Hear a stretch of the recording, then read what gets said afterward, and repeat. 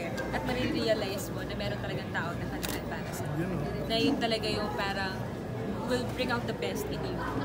And the pure joy and happiness of being with someone na wala kang iniintindi. So hindi mo na sasabihin yung hanggang kailan? Oo. So far, ayokong i-jinx or kung ano man, pero ayokong sabihin siya. Ikaw ba siyan, ganun ka rin na hindi mo na masasabi sa tunggoy hanggang kailan?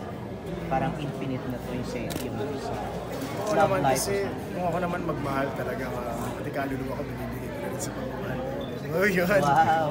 Totoo naman. So I think that's my way of loving someone is hindi tira pa rin naman ako ng konti sa sarili. Paano kayo na nag-uusap about personal life? Nag-share na ba kayo?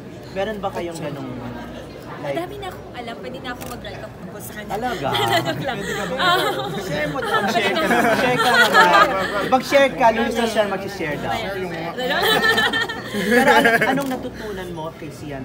Yung point of view ng lalaki in handling a girlfriend, ganun. Si Xian kasi is very strong yung personality na. Hindi, minsan nga may tendency maging pessimist na siya. May tendency siya na parang, hindi, ganito lang yan. Ako kasi masyado akong hopeful, masyado akong parang, hopeless romantic. Siya yung parang minsan umaalog sa mga iniisip ko na, hindi, what if ganyan? Kailangan bigyan ng option. So, kapandaan ko yung mga pinasabi ko sa akin. Hindi, pero yun, and sa point of view naman ng lalaki, nag-gets ko yung isang side niya na meron siyang personal space sa kanya. Kasi with him and Kim, parang meron silang personal space sa isa't isa na parang work, ganyan. Hindi nila napapaghalo and they're very professional about it. And that's what I like about their relationship. Kasi parang, ako kasi non-showbiz yung akin eh. So, ang dami-daming, alam mo yung piece of paper talaga. Naka-itemize lahat. Oo. Pero hindi, not in a bad way na seloso siya. He doesn't know how to work inside showbiz kasi. So, kailangan kong ipaalam sa kanya na, ganyan. Kailangan kong hima-himayin sa kanya. But he understands. Ikaw naman, ano naman, sa mga pinag-usapan niyo ni Louise, ano yung natutunan mo sa POV ng isang babae in handling a relation o a boy or a boyfriend? Ang natutunan ko kasi kay Louise, she's the type na parang martir si Louise magmahal. So, parang nakita ko yung ganong side ng isang babae na ibibigay ko all out, maski masaktan na ako, ibigay ko pa rin, mamahal pa rin ako hanggang sa kaya ko. Ganun siya. So, may nakita akong ganong side.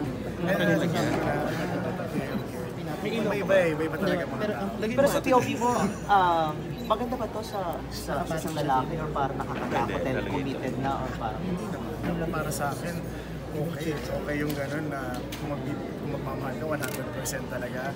And si Louise, I think yung mga na-pick up ko sa kanya na maski nasasaktan na siya, I will still take in all the pain just to love you. May gano'n siya eh. So, for guys, POV medyo nakakatakot kasi sometimes parang it only goes to show na hindi pala nagsasalita masyadong hihintayin nila.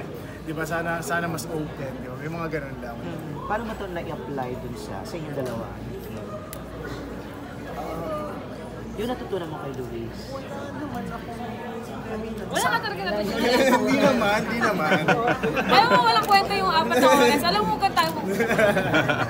Yung ano lang, yung I think, kasi yung sa amin, meron kaming different level of understanding na kasi sa kanila.